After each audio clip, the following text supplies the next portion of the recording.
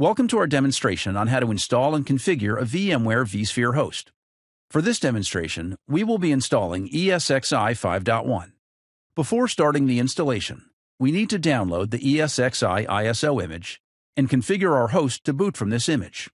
When the host boots from the ISO image, the installer will load. After the installer loads, we are ready to begin the installation. Start by pressing Enter at the welcome screen, and press F11 to accept the end-user license agreement. The host will now scan for the available disk drives. From the list of available disks, we select the disk drive on which we want to install ESXi. Note that if an existing ESXi image is detected on the disk, we will be asked if we want to install or upgrade that image. We will choose the Install option and press Enter. This will overwrite the existing ESXi image and configuration on the disk. If we wanted to preserve the existing host configuration, we would have needed to choose the Upgrade option. Next, we select the keyboard layout for our host and enter password for the root account. Note that the password must be at least 7 characters long, and we are asked to type it twice in order to verify if the correct password is used.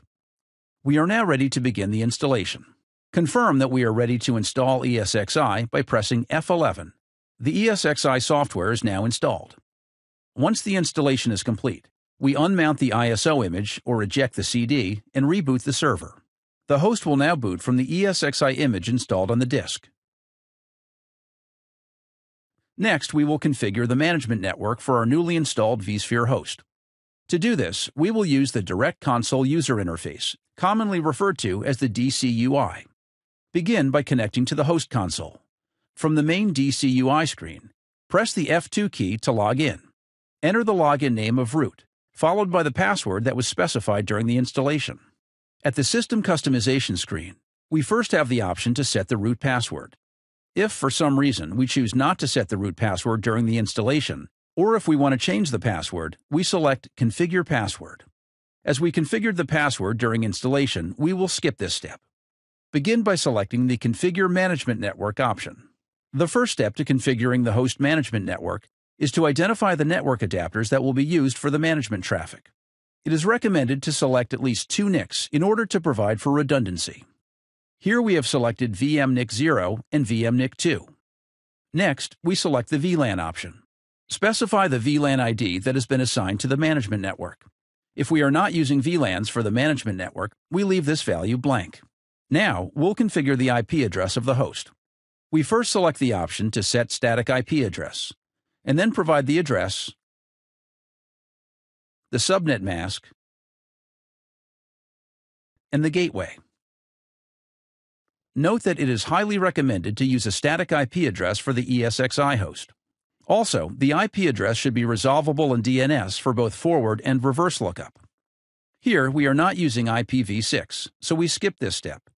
Now, we configure the DNS settings for the host. We select the DNS configuration and enter the primary and alternate DNS server, along with the host name of the ESXi host. Next, we can enter any custom DNS suffixes. With this, the configuration of the IP address is completed. So, we press Escape and answer Yes when asked to apply the changes. In the next step, we test the management network to make sure that the settings are configured properly. Here we see that it pings the gateway IP address, along with the IP address of the DNS server, and does a DNS lookup of the host name. Once all the tests are passed successfully, we press OK. The configuration of the management network is now complete. We press Escape to exit from the DCUI. At this point, we are ready to connect our host to the vCenter server, where it will be centrally managed along with our other vSphere hosts. This concludes our demonstration on how to install and configure a new vSphere host. Thank you.